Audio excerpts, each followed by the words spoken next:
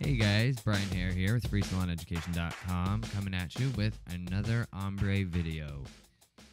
We decided that we wanted to make this video because it's been a while since we came out with a full-on Ombre video, and things have changed since then. Technologies have changed, techniques have changed, so I got lucky enough. I found a fantastic model again with super long, thick virgin hair, and we've decided today to go in with a slightly different technique because we're using a slightly different product.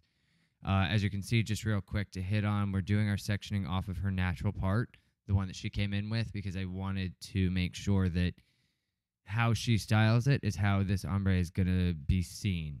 Because, you know, we can ask them where the part is, but it's going to be best if we can actually go off of the part that they created.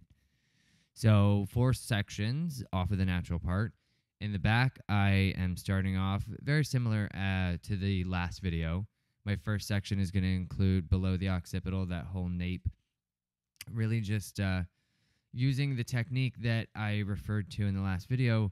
It's called force perspective. And what it is it's a way of creating dimension on a 2-dimensional plane. So we've got this flat plane of her hair, and I'm using the lightener and just painting the outsides of that section and allowing them to come together on their own in that force perspective kind of view. So what that's going to do is it's going to create the gradation for me that you like to see when observing an ombre. You want it to fade from her natural into the lighter ends pretty seamlessly, so you're going to want a really nice steady gradation, and my preferred way of doing it is through the force perspective. The size of the sections that you take is going to determine exactly how fast that gradation is going to happen. As you can see, I've got hairline to hairline for that section, so that means wherever I'm painting lightener is where that highlight is going to be. The one difference between this ombre and the one from the last video is in this one, we're creating highlights that actually run a little closer to her scalp and don't necessarily all start down the mid-shaft of the hair. I wanted to be able to give her something that still felt like a highlight when, you know, she ran her hands through it or looked herself in the mirror, and really just, you know, I sort of blend together a true balayage highlight that ends up flowing into an ombre through the ends. I want to talk a little bit about the product that we're using because, as you can see, it's a pretty heavy hand that I got going on there. For this particular application, I used Sunlight's lightener. It's a special balayage lightener. Candy Shaw Codner, the Bali Lama herself. This is her company. We hooked up with her at the Millennium event last year, and you know, she wanted us to try her product, and I've been playing with it, and it's really fantastic. It's a clay-based lightener, so it sticks to the hair as you apply it, but as it sticks to the hair, it almost diffuses itself, which gives you the freedom to go in there and apply much thicker sections. As you can see, in my last video, I did very, very fine sections because I was using a different lightener.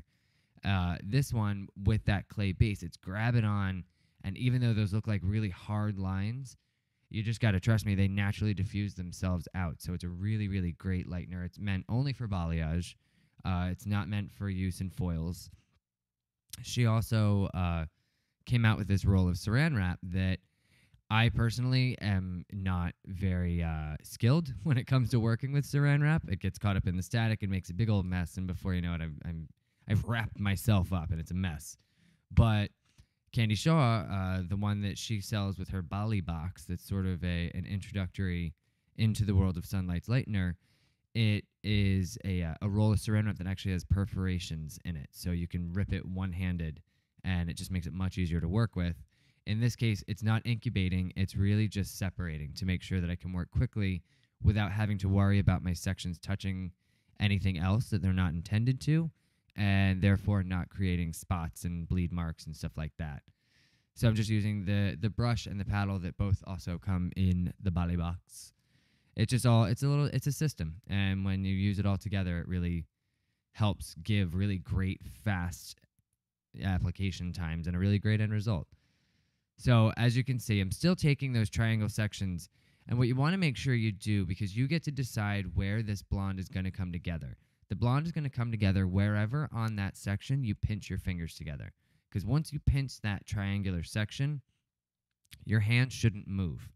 So you've got, in your non-dominant hand, you're pinching the section, and then with your brush hand, you're creating those lines along the outside of the section that come together wherever your fingers are pinched. Right there, you can see it's out down towards the ends, and you paint those edges, and then when they're going to come together naturally at your finger. So if you want a much, much heavier blonde and a much less base color in there, then you're going to pinch much closer to the root, because however close to the root you are is where that blonde is going to come together and then be blonde from there through the ends of the hair. As you can see, I'm working around her face, which is where you want to get some of the brightest, because the actual effect of this really is to give a sunlightened effect. And everyone's always a little bit lighter. Even here, you can see her natural is just a shade, a half a shade lighter up around the face. So I just want to accentuate that and create a nice, strong, painted highlight around the face. Not going quite all the way up to the scalp, because it is still supposed to be an ombre. I wanted to get it close enough so that when she's done, it's going to give a pretty decent overall shift to her natural base color. But I wanted to still do it, far enough away that it's technically an ombre. As I got to the sections closer to the part, that's when my section started getting closer to the root. All the way to the point where when I get to the part, that highlight will run right up to the root, because, again, if you think about where the hair was sitting on the head as it was being lightened by the sun, where it would continue to be lightened by the sun versus where it would start to grow out. So working there, using that paddle as my backboard, that clay-based lightener really just gives a fantastic stick. It doesn't swell, it doesn't bleed.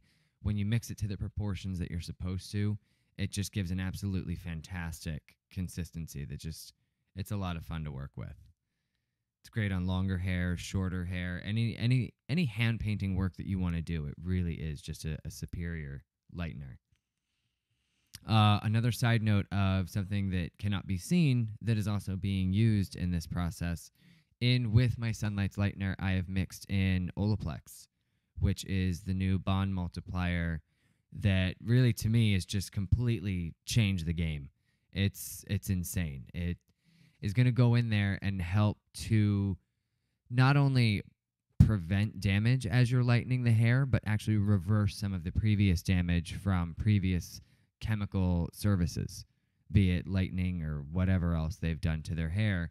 It's going to go in and it's going to multiply the bonds that need to be there while eliminating the bonds that are not supposed to be there, that naturally occur through color services. So I think there's been a little confusion with people in the past. They assume that adding Olaplex to their lightener is going to allow them to get lighter. It doesn't make your lightener stronger.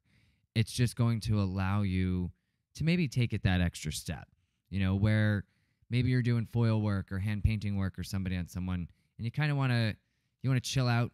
You're a little worried that, you don't want to leave those foils in any longer because you can tell that the integrity of the hair is in question, even though it's not as light as you want to go.